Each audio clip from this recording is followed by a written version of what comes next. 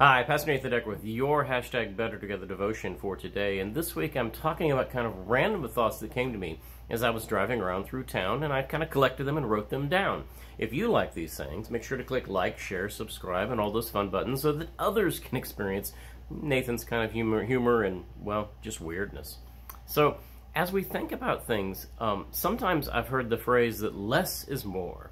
And the only time that advertisement has ever used that to refer to a good thing in their mind has been about female clothing, women's clothing. But I want to talk about less is more in terms of time. Jesus says to the disciples, let your yes be yes and let your no be no. In other words, when you say you're going to do something, do it. And when you're not going to do something, don't do it.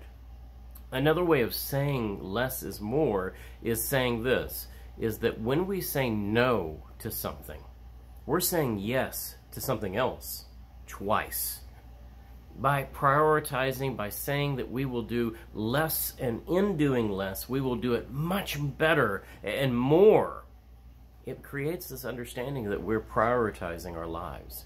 You've probably seen the jar where people put in the big rocks first, and then the small rocks, and then the water, and all that kind of stuff. But who said it had to be a jar? Who said it had to be limited? Who said you had to fill the thing up to the brim? We are called to be a people who fulfill God's calling in our lives, the calling that comes from our context, the calling that is a vocation that moves us beyond our comfort and into where God's design and plans are in the kingdom.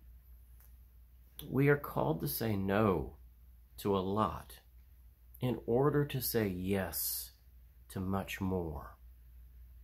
A story is told in the book 4,000 Weeks, which if you do the math is about 80 years, by the way.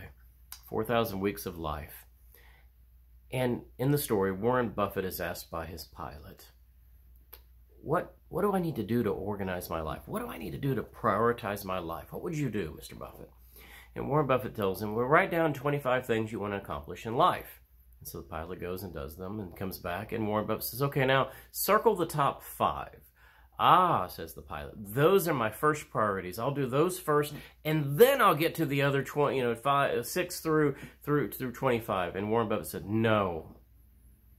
Avoid 6 through 25 at all costs. Say no to them.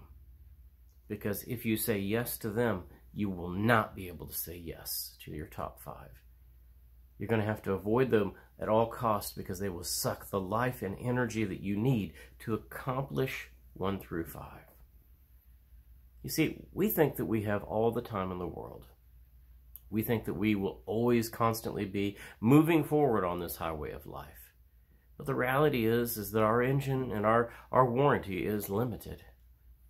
And we need to use what we have to truly fulfill what God has placed on our hearts and our passions in our lives as a calling. It's not easy to do this, but we have to start saying no to some things in order to say yes twice to the things that really, truly matter and fulfill our calling in life. Think about these things. Pause. Pray at a stoplight.